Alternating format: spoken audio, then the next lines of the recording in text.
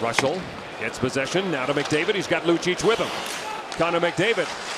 Centering pass. Caggiula scores! McDavid sets up Drake Caggiula, and the Oilers have a 5-2 lead.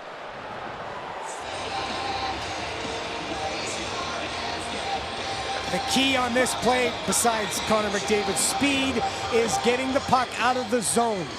The Oilers have struggled with that a little bit tonight, and they make a good play right there. Good pressure, nice support up by Russell, and then the speed of Connor McDavid takes over, and then, of course, the smarts doesn't even look. Watch Drake Caggiula. This is why Connor doesn't look. Watch. Tap, tap, tap, tap, tap. Hey, and you can hear him yell for it. Beautiful goal. Nice play by Connor. Didn't have to look because he knew Drake was there. That's why through verbal and non-verbal communication, the Oilers open up their lead.